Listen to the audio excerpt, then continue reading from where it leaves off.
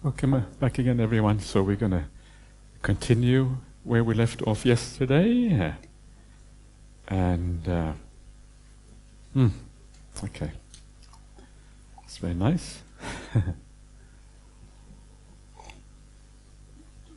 We're going to carry on. And yesterday we finished having a look at the Bhaya-Bhairava Sutta, Majjhima Nikaya 4. And the next sutta on our list is called the Upakilesa Sutta. And as the sutta you're seeing here is number 128 of the Majjhima Nikaya, the middle-length sayings of the Buddha.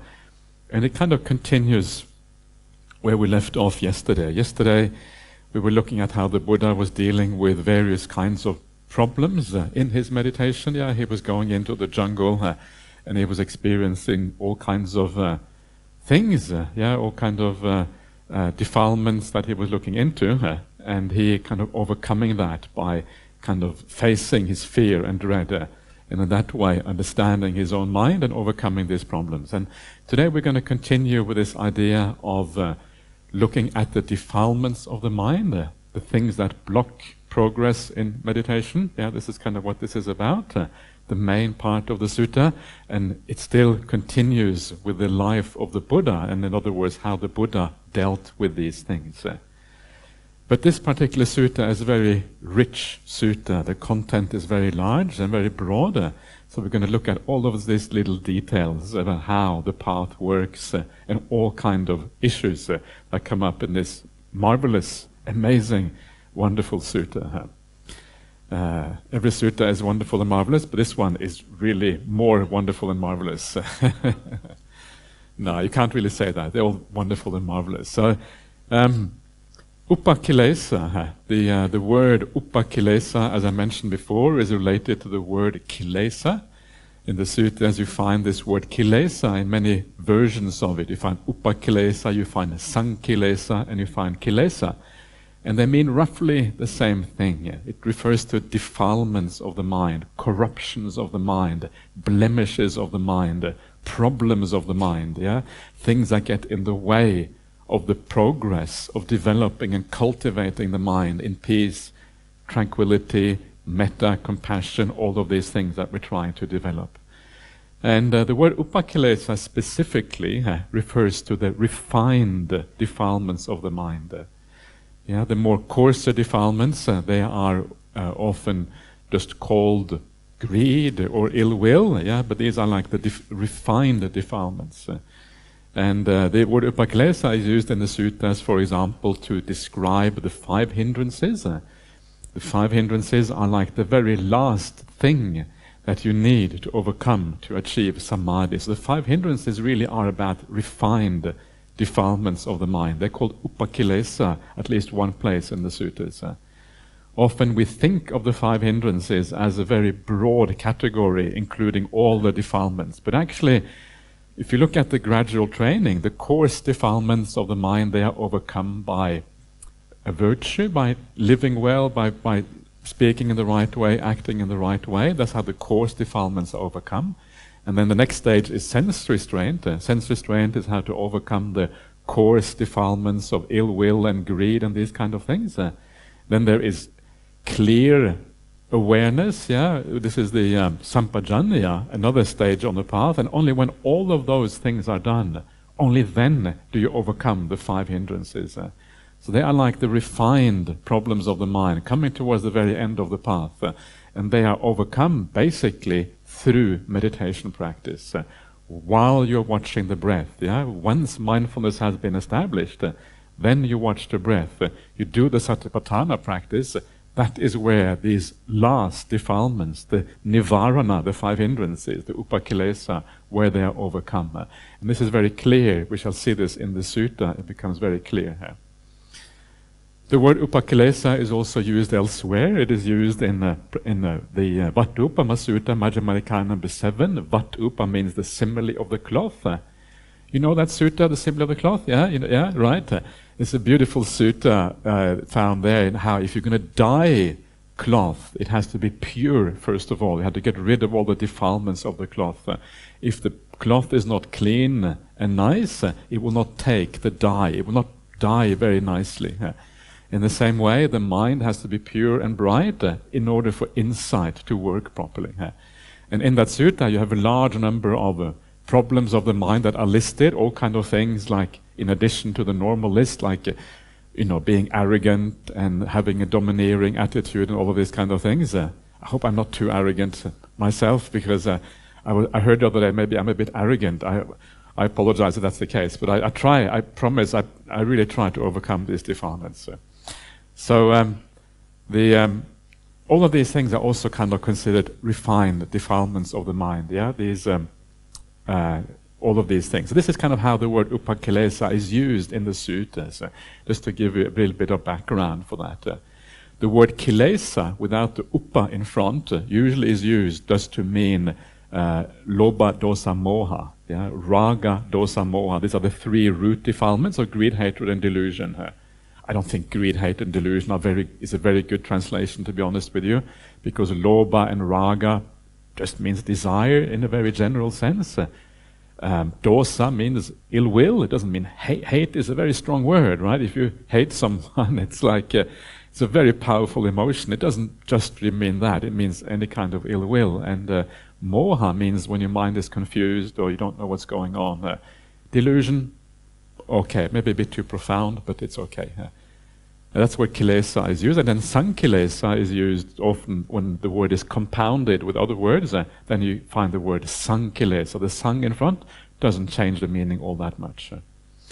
So this sutta then is part of a number of suttas that actually deal with the same kind of set of ideas, if you like, or they deal with the same incident, I should say. And this whole sutta is based around the incident called the incident at Kosambi. This sutta is spoken at Kosambi. Have you heard about Kosambi before? Yeah, okay, Kosambi. Yeah, okay. Kosambi, one of the great cities in ancient India. Yeah, exactly. Yeah, the argument at Kosambi, precisely. This is what this is going to be about, actually, in a second. But Kosambi was also one of the 5 great cities of ancient India. You had Rajagaha, Savatthi. You had Kosambi, Varanasi, and then you had Champa, I think, was the last one of these 5 great cities in ancient India. Actually, 6 great cities. What am I saying now? Kosambi? Okay, anyway, something like that. Close enough. If you want to check it out, look at the Mahaparinibbana Sutta, Digha Nikaya 16. That's what the great cities of ancient India are talked about. But Kosambi is one of them. I think Vesali may have been one of them as well, actually. So there's a number of suttas that kind of revolve around this idea. And for example, in the Vinaya Pitaka, which is what I have translated myself, in that Vinaya Pitaka, this incident is also talked about, but it gives a broader view of what is happening. So I'm going to bring in some of the ideas from the Vinaya Pitaka as well. And some of the verses that are found in the sutta, very beautiful verses. Yeah, we'll look at those in a second. The one about hatred is never overcome by hatred. Hatred is overcome by love. This is an eternal law. Yeah, this comes in this particular sutta. Also found in the Vinaya, also found in the Dhammapada, right? So it is found kind of, you can really know it is a core verse. It is found so broadly across the suttas. And the famous story of the Parilayaka forest. You know the story of the Parilayaka forest? You know this, I'm sure you do when I tell you the story. It's the famous story of the monkey that gives the honey to the Buddha. You know that story? There's a famous story, the monkey gives the honey to the Buddha. The elephant is the upataka of the Buddha. Buddha is living in the Parilayaka forest. And the monkey gives the honey to the Buddha, right? And he's hanging on this branch. And he gets so happy when he gives the honey to the Buddha that he falls off the branch, falls out of the tree, crashes to the ground. He gets reborn straight into the heavenly realm. It's a cute story, isn't it? Kind of just imagine this monkey getting so excited for doing such an act of generosity towards the Buddha. That's where that story comes from. And that story varies a little bit because, again, it exists in many places. It's part of the Jataka or Dhammapada Atthakatha, I'm not sure.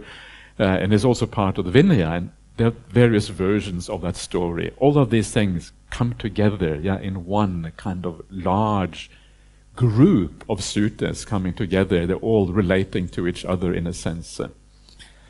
So this is what we're going to have a look at. So let's just start, and then I'm going to kind of meander a bit, like we usually do, back and forth, and talk about this content. So, as usual, the sutta starts off by saying, "So I have heard."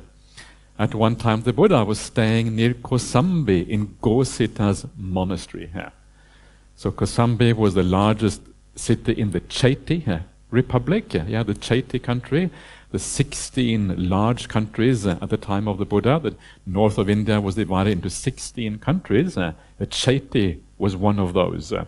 And these countries are enumerated in the Anguttara Nikaya. 16, elsewhere there's only 9, I think.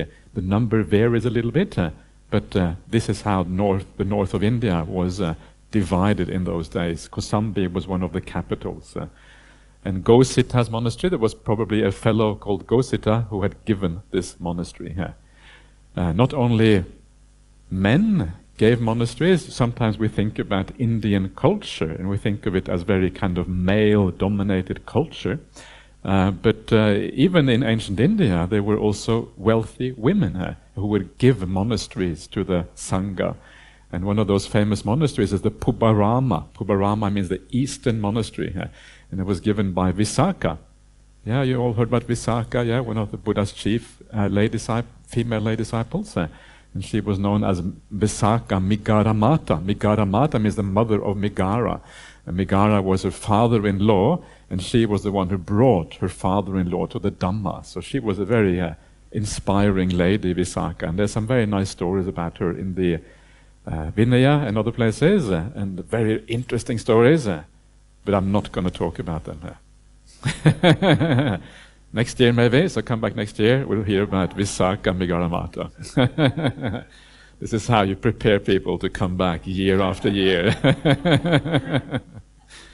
So, we are experts at psychological manipulation, the Buddhist monks. All right. Okay, so now at that time, the mendicants of Kosambi were arguing, quarreling, and disputing, continually wounding each other with barbed words. Then a mendicant went up to the Buddha, bowed, stood to one side, and told him what was happening, adding, "Please, sir, go to those mendicants out of compassion." So here we have the Sangha is arguing, and this of course happens because Sangha, bhikkhus, bhikkhunis are just like ordinary people. Not everyone is maybe ordinary, some people are arahants, but of course the majority of the Sangha is always going to be just ordinary people, and so you expect to find ordinary defilements also in the Sangha. And this is what you're seeing here. And it's kind of nice to know that even at the time of the Buddha, the Sangha was not, there's not all arahants and all kind of marvelous people. There were ordinary people then, just like there are ordinary people now. Sometimes people think that, at the time of the Buddha, easy to get enlightened because everyone was really kind of pure and beautiful and powerful. Not at all. Exactly the same defilements then as people have now. If you want to know about the defilements of the Sangha or even lay people in those days, you can read the Vinaya Pitaka, about the conduct of the monastics. And sometimes you probably be shocked by some of those stories in the Vinaya Pitaka. They're really over the top sometimes. Really kind of crazy stuff going on even in those days. And so people are people, and so it's not really shocking at all when you think about it. It's just people being people, and people do all kind of things. That's the nature of human beings. So it actually is to be expected. But don't make it into an excuse to think that at the time of the Buddha, easy to practice, now difficult. No, basically the difference isn't that great, and it is perfectly possible to practice now. They were continually wounding each other with barbed words. And this is when you get into an argument, we can use words as weapons. And this is, of course, something we should really avoid as Buddhists, to use words as weapons. Words can be incredibly hurtful. Sometimes a word can be more hurtful than a physical, a physical kind of hurting, right? Because they go straight to the mind. It's psychologically painful, and psychological pain can often be very, very difficult to deal with. So for this reason, it's so important that we learn this idea of right speech in Buddhism. We don't hurt each other. Instead, we lift each other up, and we talk words that are gentle, kind, go to the heart, conducive to harmony, and all of these kind of things that are meaningful and useful. So words can be very, very problematic, and especially when we get into an argument, it's very easy to be led astray by these things. So this is what is it? Mukha satehi vittudanta. You see the word mukha satehi here, over here, and mukha is the mouth, and satta or sati here is a sword, the sword of the mouth, quite literally. So you wound each other with the sword of the mouth. Vittudanta is kind of wounding here, I think. So, in other words, you have to be very careful how we use our mouth. So what is going on here? Why are the monastics arguing here? Do you know the story behind that? Anyone know the story exactly why? Yeah, okay, of course. Okay, Wai Yin would know the story. So I apologize, Wai Yin, I'm going to have to repeat everything you know already, so please. There's always some people in an audience like this who are very knowledgeable about the Dhamma, and that's wonderful that people are knowledgeable. I really like that. But anyway, I'm going to repeat it just for the benefit of everyone. And it's kind of interesting when you know a little bit about why these things happening. And they are really arguing, and what is happening is that the Sangha is split into two camps. There's one side and then there's the other side, and people are taking sides. And this is, of course, how you end up with a split in the Sangha. You get a schism, right? This is called a Sangha Beda in the Pali. Beda means like a split in the Sangha. And this is one of the really bad ideas, is to split the Sangha. Because once you split the Sangha, the whole world gets very confused. Who is right? Who is wrong? And people lose interest in Buddhism. They go astray and they become Christians, or they become atheists, or they become believers in Thor and Odin. Have you heard about Thor and Odin? These are my old gods before I was a Buddhist. I believed in Thor and Odin. These are the Nordic gods, right? Valhalla, that's right. That's the heaven of the Thor and Odin. You go to heaven and you continue drinking and fighting in heaven. That's kind of that's the Viking idea of heaven. It's kind of crazy, isn't it? And so the Sangha is getting divided because they are disputing. But what is kind of fascinating here is the thing that they are disputing about. And you would think that this is something very major, right? You think this is about kind of the meaning of Nibbana, or kind of something like that. The precise definition of the jhanas, or how to practice, or whatever. Something really important that actually makes the whole difference for whether Buddhism is going to survive or not. This is really, really important. So do you think it's really, really important, or what do you think? What kind of any guesses here? Of course, not really. Human nature is not like that. Human nature is like we argue over the small things in life, right? Have you noticed that in your own life? How often you end up arguing about the small things? This is humanity for you. This is exactly how we are. And these monastics were exactly the same. And so the argument, what it is about, there was a monk. He had been to the toilet, right? Been to the bathroom. And after finishing his business in the toilet, there was a little pitcher, a little kind of jug or whatever that used for rinsing. Water in the toilets. And after he had finished kind of using this water in the toilet, he left water in the pitcher. And leaving water in the pitcher is considered a no-no. You're not supposed to leave water in the pitcher. And this was what this argument was about. You left water in the pitcher. But that is not an offense. Yes, it is an offense. No, it's not an offense. Yes, it is an offense. No, not an offense. And then this way, the argument started.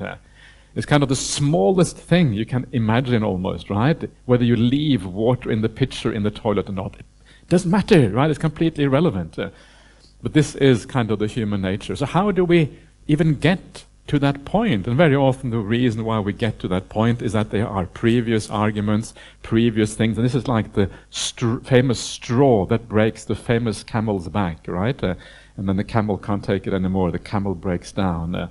And the two humps on the camel, they start to separate. You get a schism in the Sangha as a consequence. So this is how things happen. Yeah, this is kind of how we are often as human beings. And so watch out for those things, because very often the reason why we argue in this way is because there are underlying, unresolved issues in our life. So make sure that you always resolve your issues. If you start to feel that things are getting a bit tense or going the wrong way, try to find out the cause. Try to resolve it straight away. Otherwise it tends to build up until eventually you explode, right? And when you explode or you argue about small things, it's a very bad idea. And this is often how human beings are. We don't really want to get angry. We don't want to argue, so we hold it in until we can't hold it in anymore. And then we erupt like a volcano at some particular point. So this is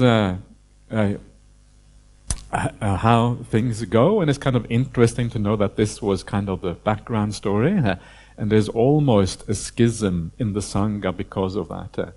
And then this monk goes to the Buddha, and he says to the Buddha, he bows down, and he says, please come out of compassion, right? This is a nice way of putting it. The anukampa down here is the word for compassion. The word anukampa is like a beautiful word. Kampa is to shake or to tremble. Tremble might be a nice word. So anu is a prefix that means something like along with. So like you tremble along with someone else. And if you really have compassion towards somebody, it's like you can feel almost like a trembling because you see the suffering in another being. And then you want to help, you want to do something. And this is expressed in this word, anukampa. So if you want a monk or a nun to do something, and you want to invite them to give a talk, or you want to invite them to visit someone in hospital or whatever it is, this is the right way to ask. Please come out of compassion, because this is the motivating force for monastics usually, and especially the Buddha. Remember the Buddha, the whole reason for the Buddha's decision eventually to teach is compassion for the world, right? I didn't actually read that part of the in the Arya Pariyesana Sutta, the Noble Surge, where the Buddha decides to teach in the world, but he decides out of compassion. He looks out with the eye of the Buddha, he looks out into the world, and he sees people who are sunk in delusion, sunk in suffering, and he knows that he has the answer. And because he knows he has the answer, compassion arises. And then he goes into the world and starts teaching the Dhamma.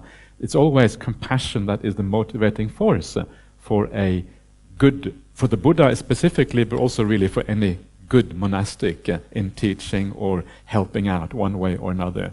That's a nice way to write. So if you really want Ajahn Brahm to come to KL, Bobby, please say, out of compassion, please, out of compassion, come to KL and see what happens. This is, don't tell him I said that, because he might not be too happy if I give away the trade secrets. But there you, there you are. All right.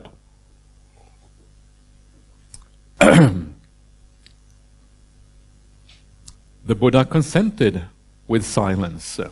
This is how the Buddha usually consents, by silence.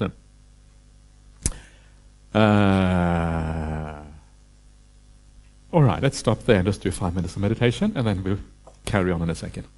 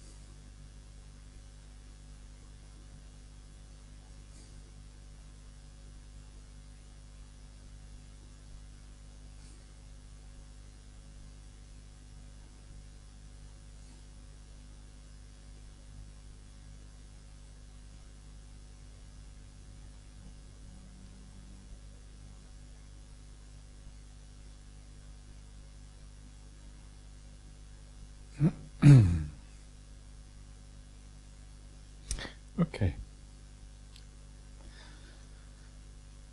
So, any questions or comments, please? We can take those now.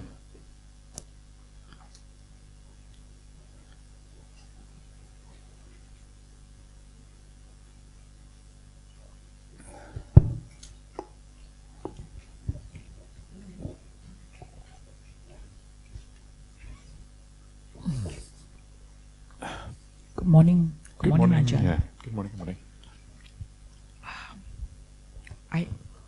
I just wonder, Buddha has immense psychic power, right? Yeah. And even then, Yeah. the psychic power can't resolve the... Yeah. Yeah, exactly. But this is what is interesting, right? This is one of the reasons why this is so fascinating, because again, sometimes I think we think about the Buddha in the wrong way, yeah? And we are used to hearing about the Buddha, all the later stories where the Buddha has so many powers, and we think that the Buddha can resolve anything. It's like the Buddha is greater than the world, but actually the Buddha is just a human being, yeah.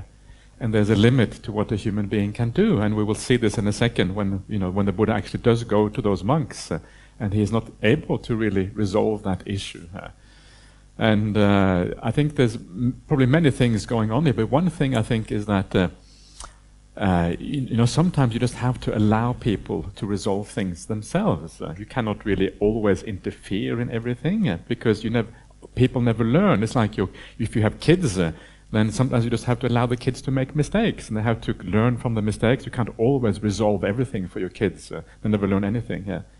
And this is one reason, I think, why this is this way, because the Buddha, basically, he wants to allow the monastics to resolve.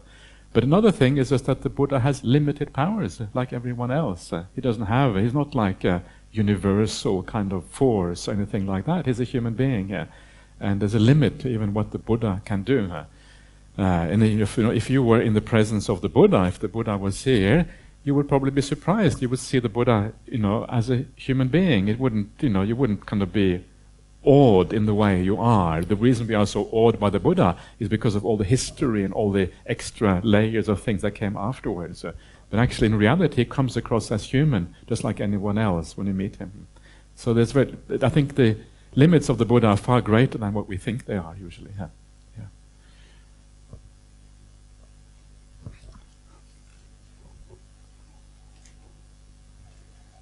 Ajahn, good morning. Good morning, yes. Okay. Actually, this is a very interesting Sutta Retreat because I'm just having a bit of an argument actually. Okay. Are you wounding each other with the swords of the mouth, or are you? No, we haven't got to that stage yet. But so actually, I'm quite curious about the outcome of this. But the issue that we were discussing was about attachment. Attachment, yeah. And at which point how do you let go of the attachment? Because for me, I feel that you have to accept the attachment, but then you slowly let it fade away. My friend over here has a different view because he says one of the suttas says otherwise. Maybe you want to add that. Okay, good. It's about Abi Nandati, Abi Vadati, Ajosayo Titati. Yeah. The process is when we have certain delight in something, we don't talk about it, we don't remain holding. So that's in the Sutta. Yeah, sure. So I think you're both right. Yeah? So that this is my because the truth is that ideally we shouldn't hold on to these things. That's true, we shouldn't. But sometimes we have no choice, and it's actually very hard to let go. So sometimes we have to have a long-term strategy to learn to let go. In the meantime, we actually it's because we have a sense of self, actually, it's sometimes very difficult to let go. So we try. If we can let go, good. If we can't, then we have to carry on. And very much of the process of the whole Buddhist path is actually a process of developing even those things that are kind of ultimately defilements, like craving and attachment and the conceit I am, because they are part and parcel of who we are as human beings. Sometimes we have to, instead of letting go of them all at once. We had to let go of them gradually. So we let go of the more coarser defilements first of all, and we move to a higher level. We get rid of the more bad craving, and we have a lighter kind of craving. Let go of the bad attachment, go to a higher attachment. Let go of the bad conceit, go to more refined conceit. And from that more refined state, we can then let go more completely. So this is the same thing with views. Yeah, you have a view about something, and maybe you are attached to that view. Maybe you're attached to the idea of rebirth. Okay, it's okay to be attached to rebirth. It's a kind of a stepping stone to move forward. But then you try to be aware of your attachment. And it's kind of interesting, when you are aware of your attachment, then you also become more careful with how you argue with other people about it. Yeah, because you know, I'm attached here. It means that I can very easily fall into an argument with others. Because if others challenge my attachment, it's going to feel bad for me. And so you get into an argument easily. So by being aware of your own attachment, you can stop yourself before you get into arguments with others. And I think this is what is happening here with these monks. They are obviously attached to small rules in the Vinaya and taking this far too seriously and not really dealing with it in the right way. So that is the issue. So I think I would say you're both right. It's just different angles on the same thing. Yeah. And the world is often like that. Very often we end up arguing with each other, and the reason we argue is not always that we disagree. It's just that we haven't really listened properly to the other person and tried to understand where we're coming from. When you start listening to other people properly, you realize they have part of the truth. You have part of the truth. And sometimes when you join forces, you see more of what's going on. Yeah, it's the famous story of the elephant. Yeah, the blind man and the elephant. Yeah, you know that story, of course. Yeah. Anyone does not know the story of the blind man and the elephant? Okay, there's a few at the back there. Wow. Okay, story. Okay, story of the blind man, very briefly, right? So there is an elephant, and there is 7 blind men, yeah, and these blind men, they each one get to feel one part of the elephant, and then they have to tell someone else what that is, the thing that they're feeling, yeah. So one blind person feels the leg, and they say, yeah, the elephant is a post, yeah.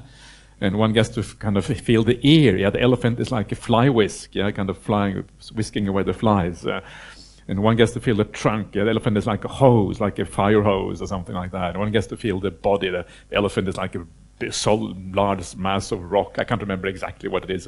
So each blind man has a different idea, right, of what the elephant is, because they feel a different part of the body.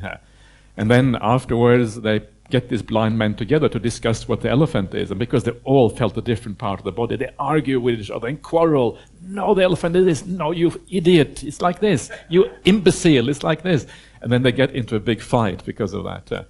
But if they had got together and they had actually, each one of them, seen their side of the story, actually they would have been able to describe the elephant quite well.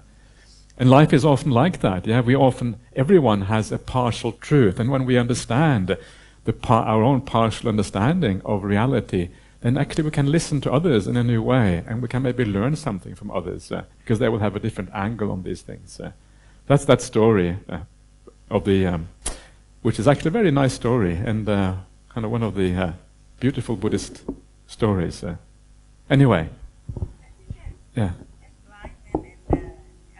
Okay, to people that learning about Buddhism,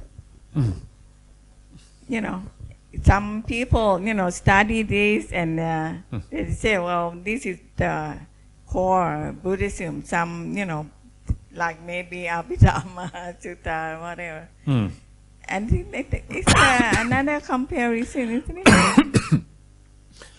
it? In Thai we have, like, like the blind man touch the elephant and explain how that the elephant looks like. It's like people that study learning about Buddhism and whatever part of they think is important, and that is Buddhism. No, of course, absolutely. I think that's true, but I think it can be applied very, very broadly to whenever we disagree about anything. But of course, when it comes to the Buddhist teaching, it's probably the most important.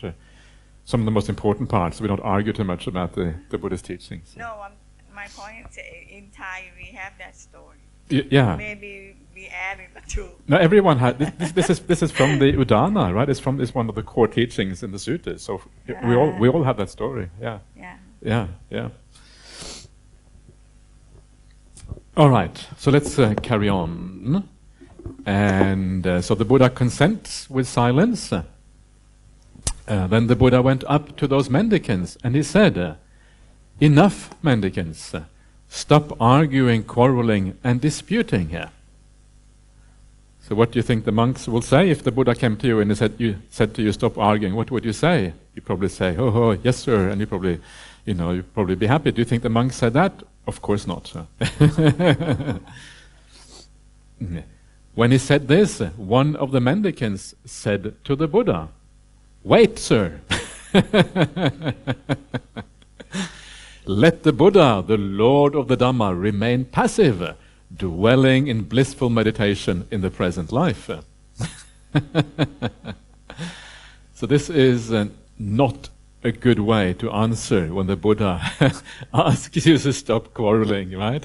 He's kind of polite on the surface, but actually really it is not really polite at all, because it's just trying to dismiss the Buddha, not listening to the Buddha.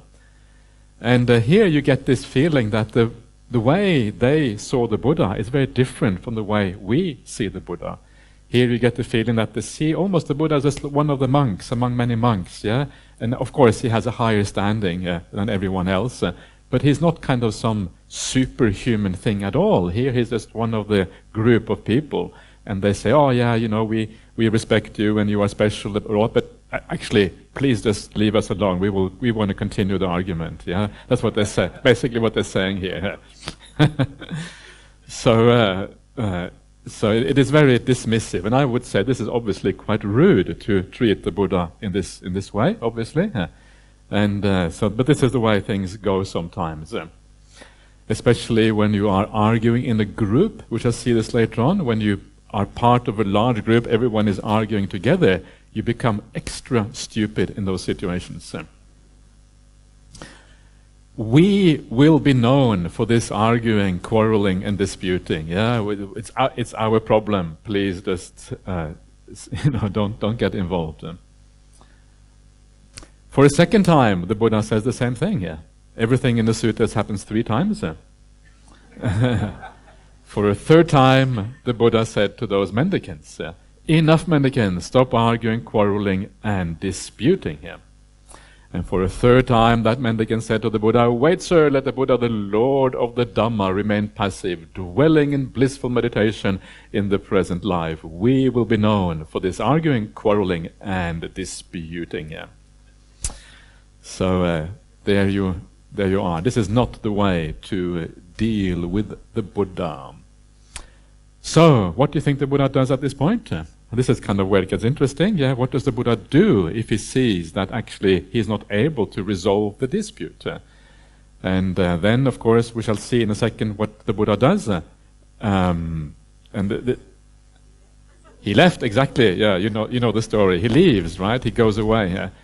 And that's a kind of a powerful technique. Yeah, if you cannot kind of change anything, if you stay, then and you have no power anyway, then sometimes you are, I don't know, it's almost like you are kind of showing almost a weakness in a sense. You cannot leave, you are attached to it or something.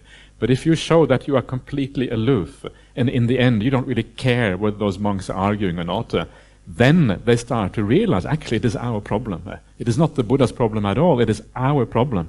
So when the Buddha leaves and they realize they could lose the Buddha, that's when they start to value the Buddha as a person, as a teacher. So leaving can sometimes be useful, right? So sometimes, Bobby, when it gets too much, you just walk out of here. Where are you? You're at the back there somewhere, okay.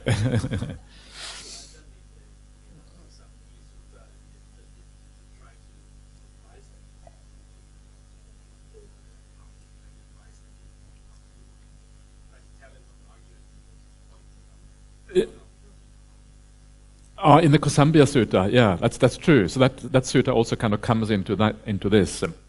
It's not entirely clear when that happens, though, whether it happens later on or happens at this point. So it is a little bit unsure.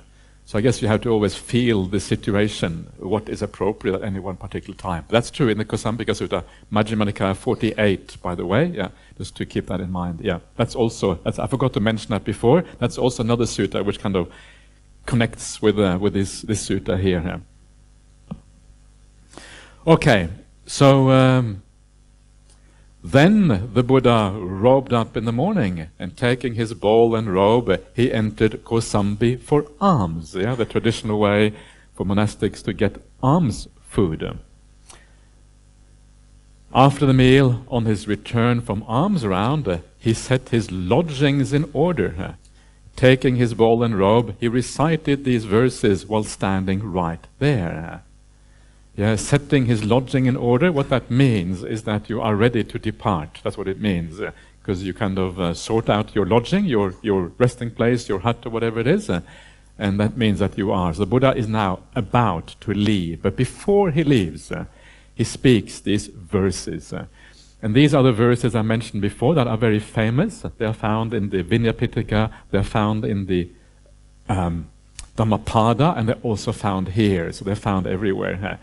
And so they are very interesting verses and considered kind of a core part of the Buddhist teachings. And if you like these kind of verses, I would really recommend you to check out the Dhammapada and read that every night when you're about to go to bed. If you have a little night table, bedside table, you have the Dhammapada there, you read a verse, and you sleep really well afterwards. Oh, Dhammapada in your heart, yeah?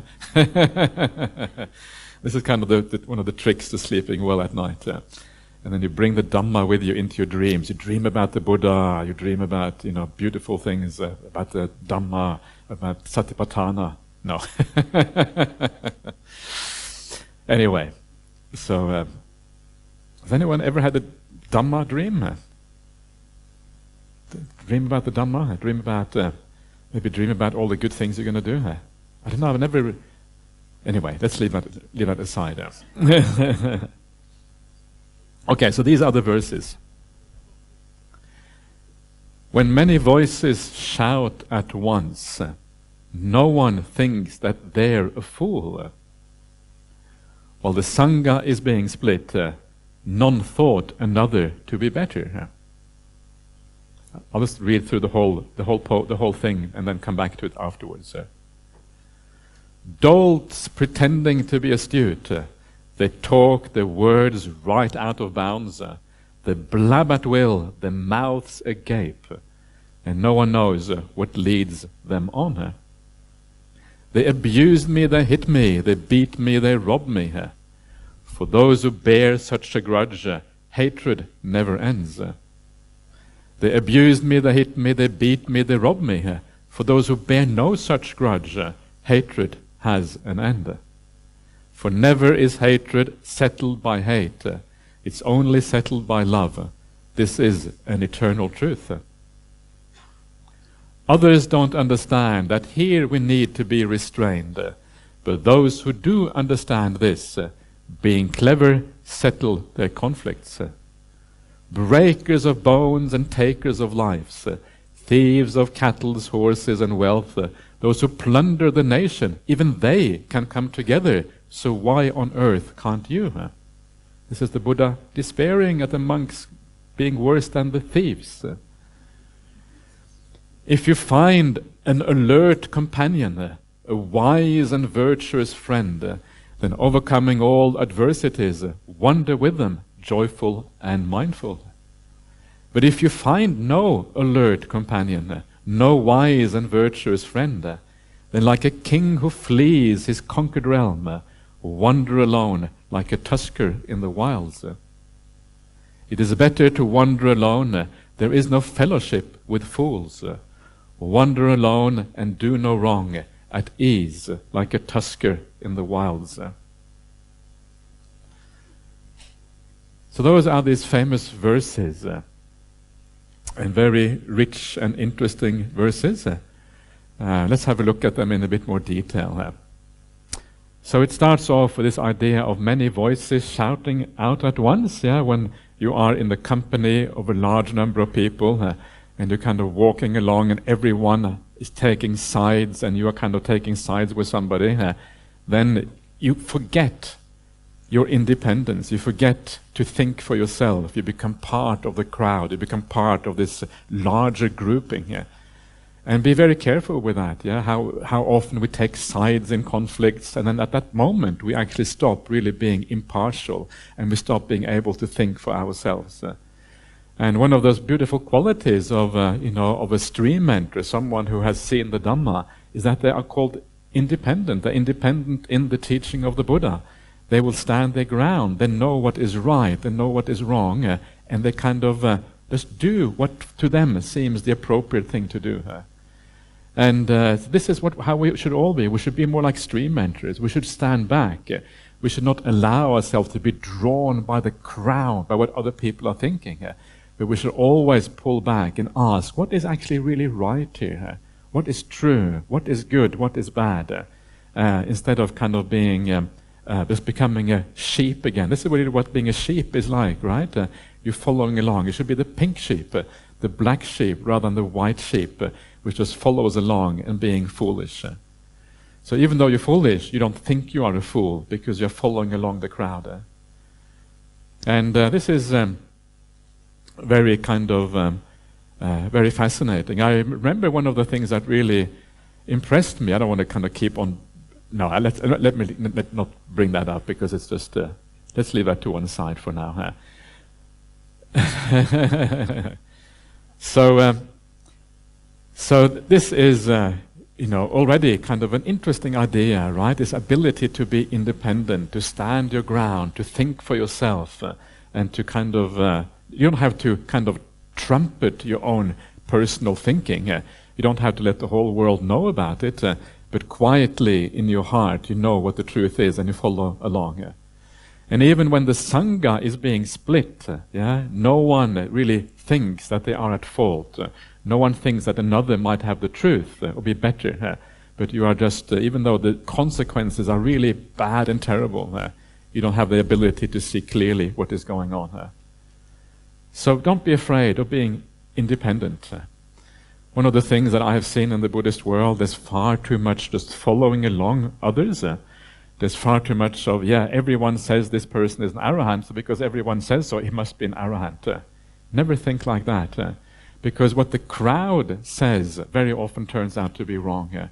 Think for yourself. Look for yourself. In the end, every one of us, we depend on our own judgment to be able to decide anything in this world. So please make sure that you trust that judgment of yours. And there's too much fear sometimes in the Buddhist world. Fear of having your own opinions. Fear of standing your ground. But that fear is a bad thing. That fear is actually the problem. The problem is not standing your own ground. It's the fear which is really the problem. And be humble, of course. Be humble about your own knowledge and about your own understanding. So don't take ground unnecessarily, but don't trust other people's opinions over your own. Because other people are just other people, and very often have no idea what is going on. And just because 1 million people think someone is whatever, doesn't mean they're right. If the majority was right, everyone should be a Christian, because the majority of people in the world are Christian, right? But that's not the right way to think about things.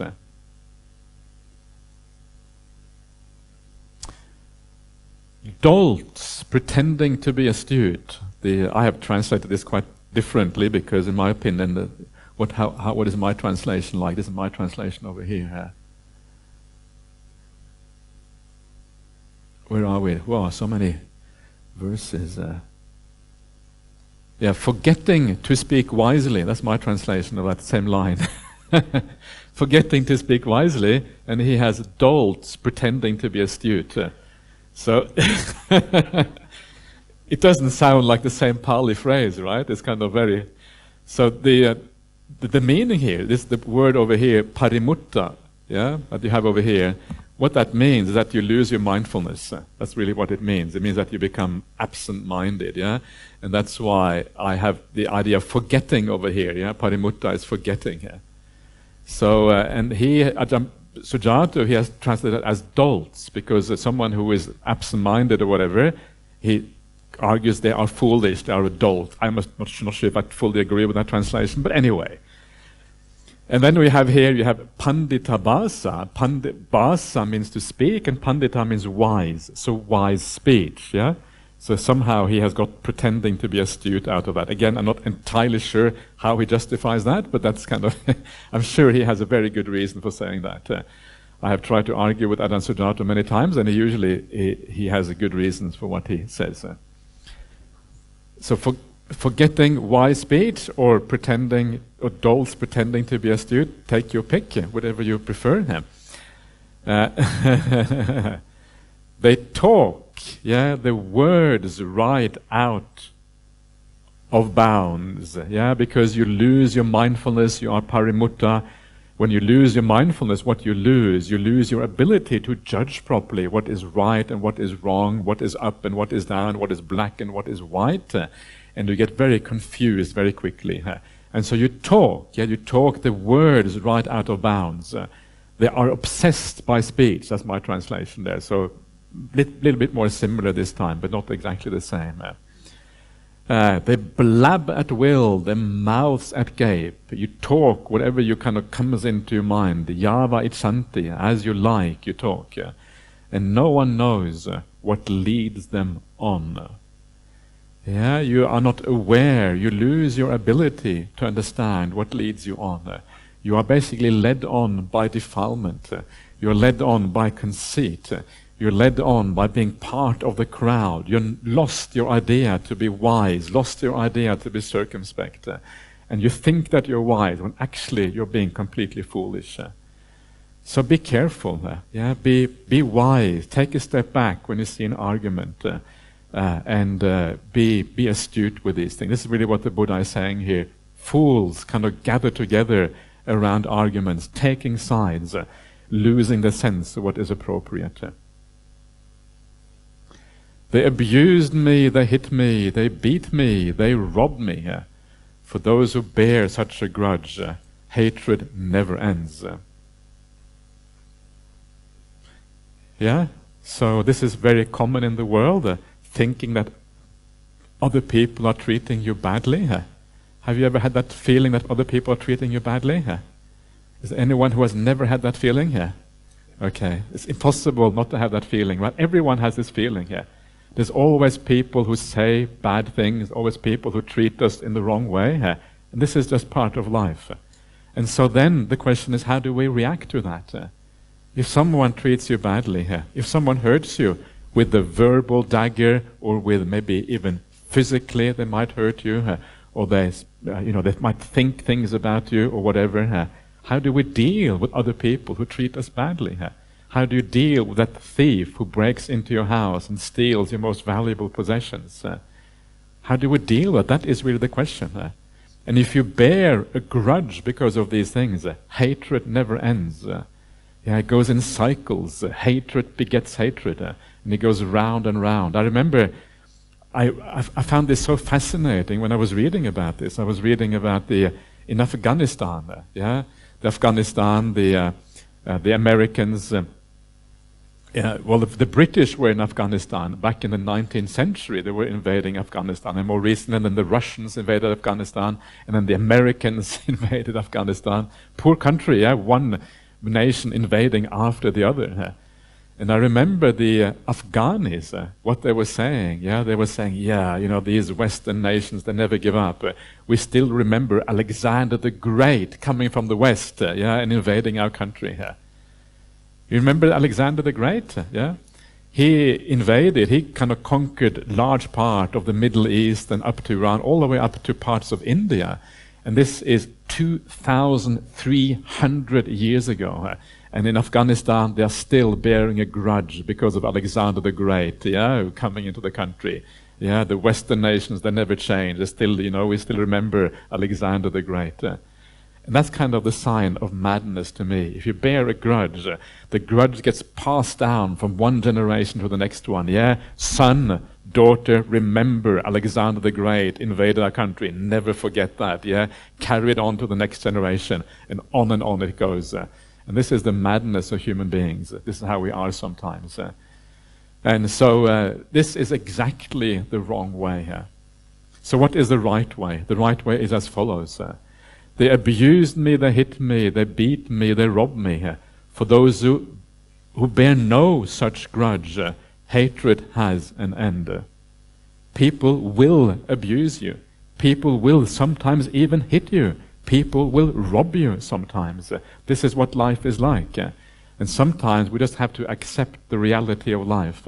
And we have to understand those people in the right way. And when we do that, it is actually possible to receive abuse and just shrug your shoulders and not worry about it. And this is really the right way of doing things. So again, how is that possible? And this is, I think, one of the most interesting and important things of practical Dhamma lessons. How to deal with these difficulties in life, especially when other people are very, very difficult. How can we deal with that and not get angry with other people?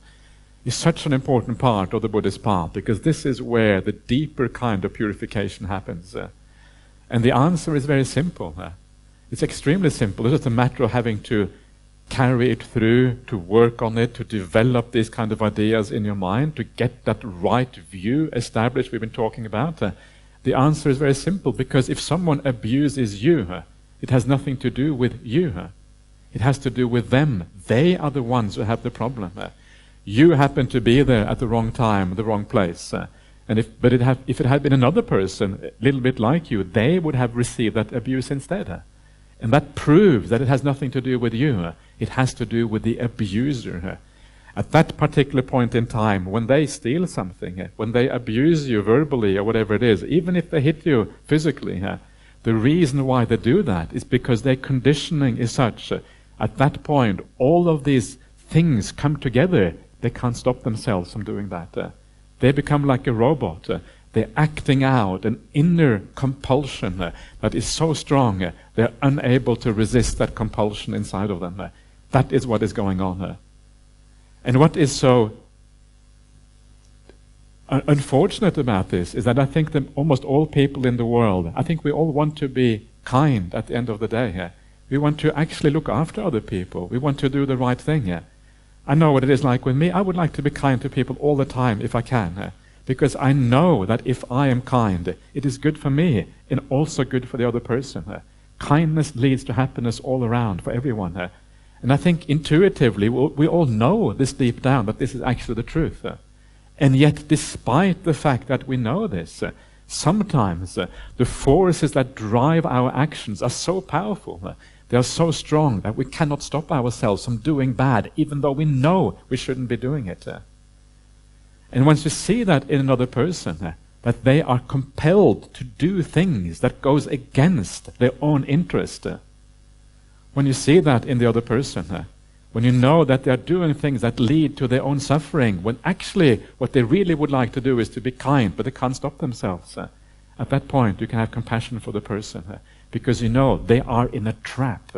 They are trapped by their conditioning. They are trapped by their past. They are trapped by maybe their past lives, by their upbringing, by whatever it is, and they cannot stop being the way they are. Then you can have compassion for an abuser. Right there, they are in your face, treating you badly, and you can feel almost sorry for them. You don't know what you're doing. You're blind. Don't say this to them, right? But just think it. You don't know what you are blind. You are deluded. You are trapped by your personality. You are trapped by the past. You have no idea what's going on. That's what you think. And then when you think that, you have compassion for this person, because you know that they are, in a sense, digging their own grave. They are creating their own future suffering in a very, very big way. And the moment you have compassion for them, actually you want to help them. How can I help this person to get out of this? And then maybe an opportunity will open up at some point where you can actually help that person to come out of that trap of abusing, robbing, thieving, stealing, treating other people badly. And this is a very powerful thing, because, and the reason why it is so powerful is because when we feel that other people are treating us badly, then our world becomes very small, because the world outside seems hostile. It seems scary. Other people seem frightening to us. And then the world becomes me against the world outside. And actually, that is a very unpleasant place to be. But the moment you have compassion, instead of going into your own little world, your mind expands out. And you encompass everyone in the world, including the abuser. And instead of going into your own little world, your mind goes out to everyone, and it expands out. And that broad, large mind that has compassion, and maybe even a sense of love, if you like, for the whole world around you, is such a liberating kind of experience compared to the small mind that withdraws into itself and sees the world as hostile. This is the power of a very simple shift in perception. This is so simple, right? The only difference is how you think about the person who is abusing. That is the whole difference. You look at them in a new way. So why is this so hard to do? And the reason why, it isn't that hard to do. What you need to do is you need to train yourself, and you'll be able to do this. But the reason why it can be hard to do is because of the idea of the sense of self. We are used to thinking of ourselves as I am in charge. I can do whatever I want. I make choices. If I abuse someone else, then it's my fault because I decided to abuse them. We are trapped by the sense of self. And because we are trapped by the sense of self, we think that that person is responsible for their actions. That is the problem. That is why we judge them rather have compassion for them. So this is where the Buddhist idea of non-self comes in. That actually our choices, we cannot choose our choices. Our choices, our decisions, our intentions are pre-made by all kind of causes and conditions.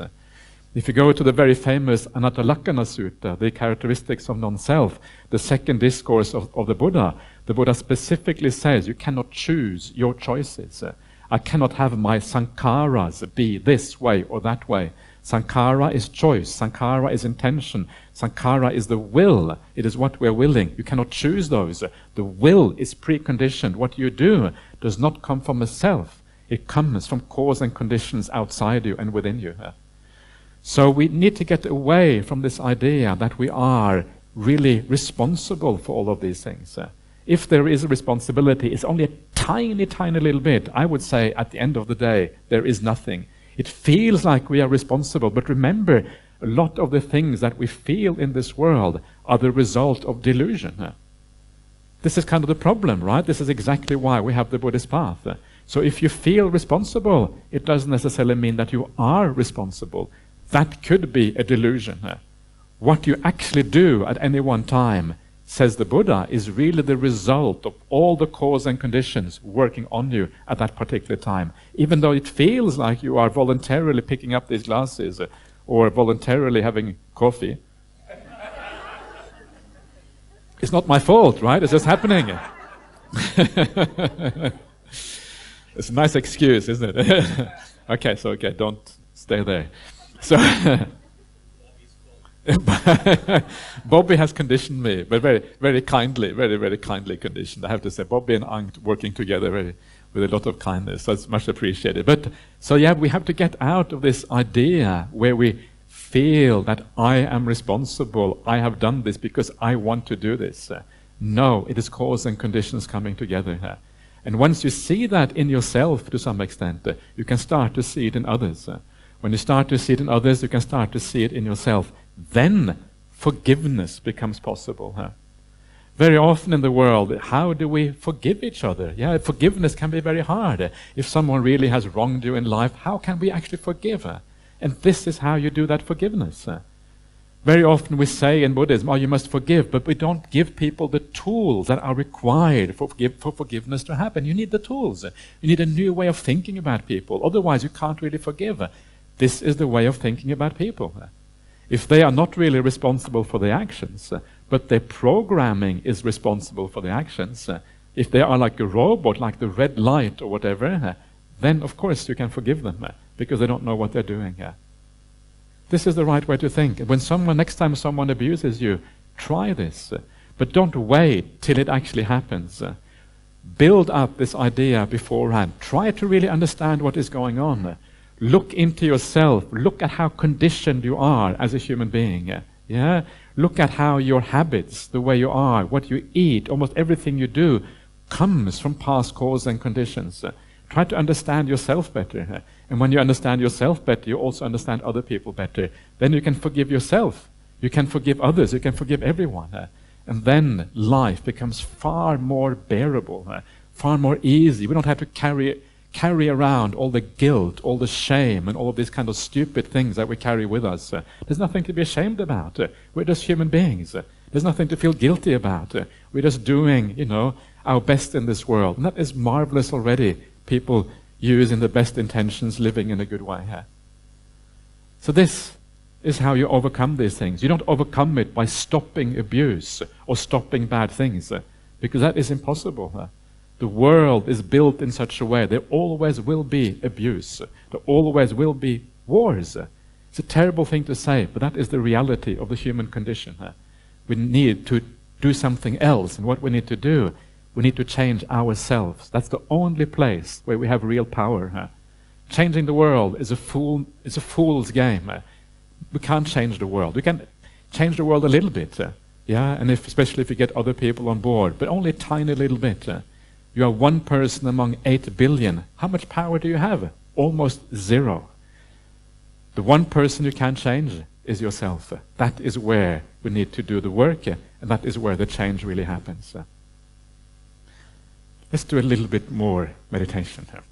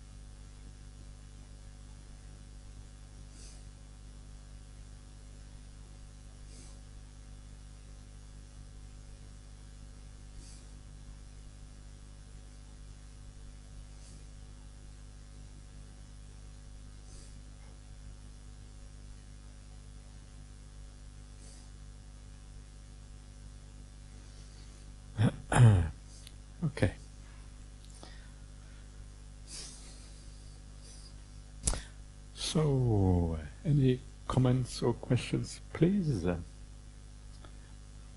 Over here, towards the front here, Bobby. Yeah.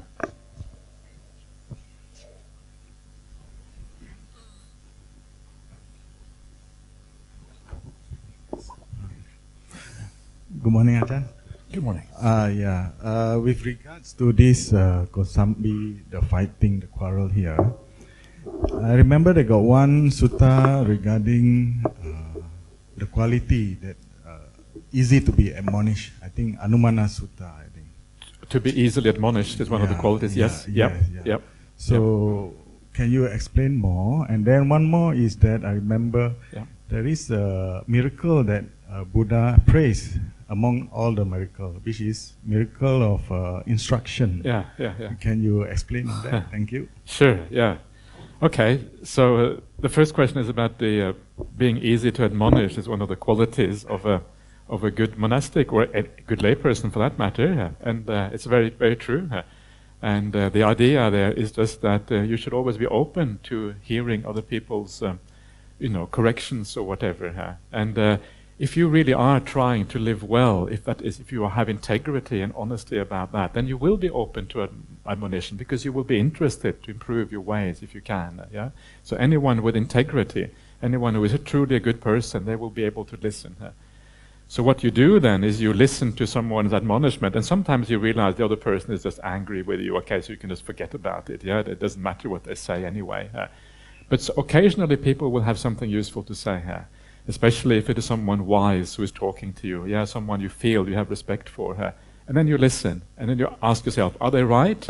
They may still be wrong, in which case you don't have to worry about it, but if you know that they have a point, of course then you take it on board. And there's a beautiful saying in the Dhammapada which says that when someone points out a fault in you, it's like they are uncovering a treasure for you.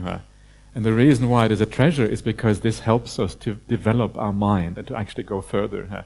And the real treasure in the world is the cultivation of the mind. That is where the real happiness is to be found.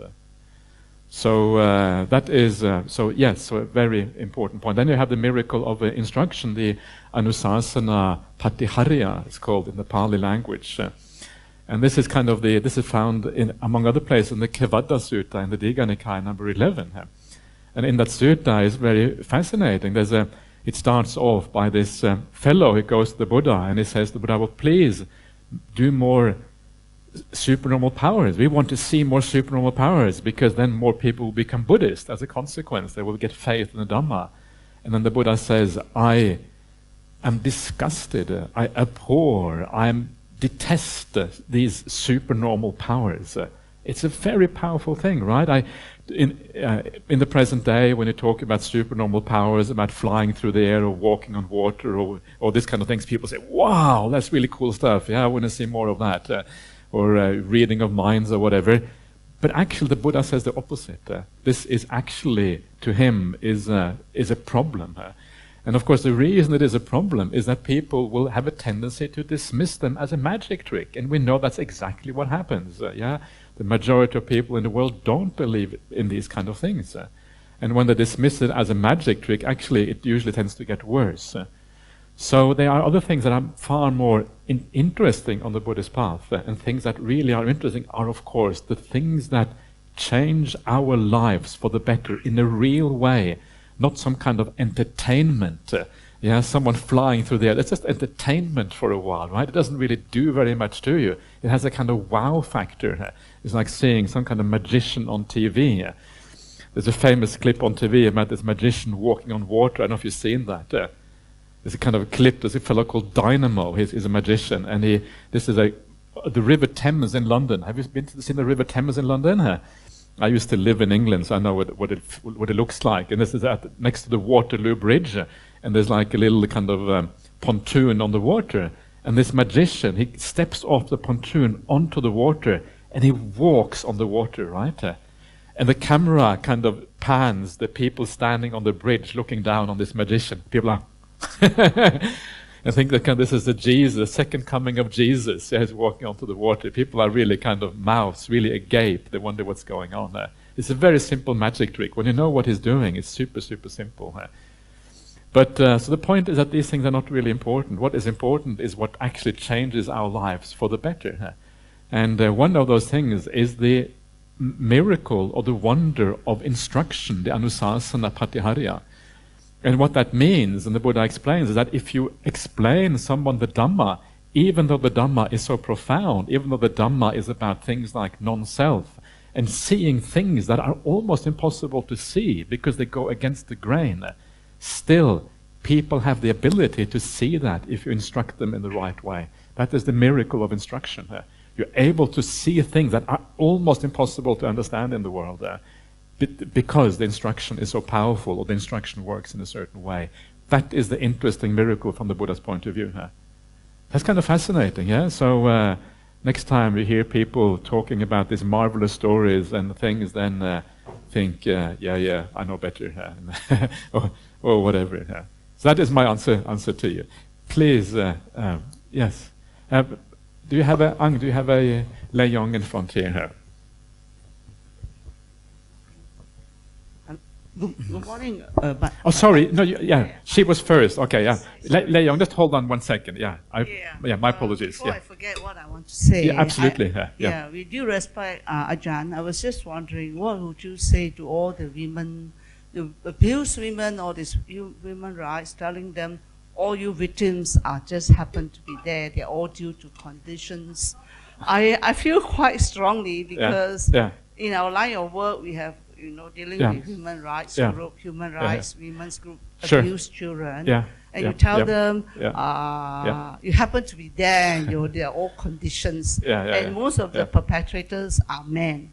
So I feel very strongly, what would the Buddhists tell the women who has been raped, who has been abused, and even you mentioned Afghanistan. Of course, the thing is still going on. I mean, the Americans just pull out. The Russians, the British, the liars and all that. So I don't know. In that case, our religion seems too passive. And I get it, the point, how to forgive. But unless there is a method or the solution to forgive, how to forgive. Sure. But like the recent case of this lady, a social influencer, who was basically chopped to pieces. I'm not sure whether you have read of the news. Iran or something. No, like that. Hong Kong. Hong Kong. Oh, okay, Hong Kong. And was killed by the husband, the father-in-law, and the brother-in-law.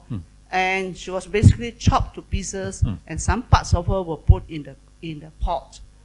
Be cooked as soup.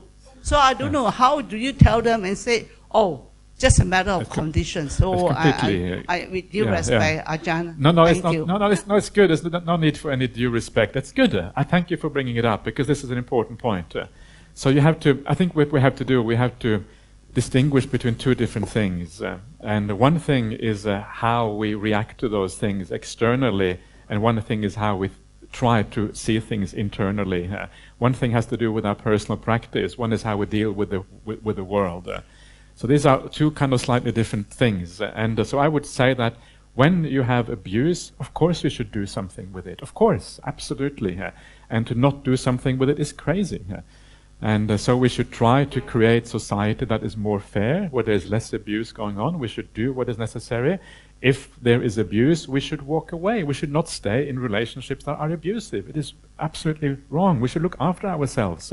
Our primary compassion should be for ourselves and kindness to ourselves. If someone is abusive, we should report it. It's okay. It's not only okay, we should report it, because otherwise the abuse will go on. And this is also true in Buddhist circles. Sometimes you find abuse going on in Buddhist circles. If a teacher is a bad teacher, we should report that teacher. Why? Otherwise, other people will be subject to the same abuse and will carry on. Absolutely, I 100% agree with you. And it's not about being passive. It's the wrong way. So this is only one side of the story. I'm not telling you the full. This is the thing. You can never tell the full story when you give a Dhamma talk, because there's always other sides to things. So you need to remember that. So absolutely, we should report things when they are bad. We should try to create better societies by putting the right kind of laws into the place, by putting protection into place, by having places that people can call up and people can ask for advice when they are in really serious trouble. And all of these kind of things are very, very important with you. And yes, there is unfortunately a lot of violence going on against women in the world. Yeah, that is certainly true. And it is a problem, and we should deal with that. Domestic abuse, all kinds of abuse, it's across the world. Every society has the same kind of problems. And it is certainly something that we should deal with. And very, very important. So thank you for bringing it up. And what I was saying was a very one-sided thing. I agree, very one-sided. But this is the way I would practice. Yeah? So if I'm saying this because in my life, I don't meet with much abuse. I've had a very good childhood. I have had a very good life in many ways. I never really had to deal with these kind of things very much. But still have to deal with it, right? On a daily basis, people saying bad things. Everyone has some of these things. And so the way I deal with it personally, when someone abuses me or whatever, which is quite rare, this is how I deal with it. And this is how, ideally, in daily life, when small things happen to us, that's how we deal with it. But there's also the other side to things, and that is what you're bringing up. I fully agree with you, and I support what you're saying, just to be clear about that. We are running out of time, Lei Yong, so maybe we can take that question there later on. No? Is that all right? Yeah? Okay. Okay, great. Okay, everyone, so let's have some nice lunch together, and we'll carry on at 1 o'clock this afternoon.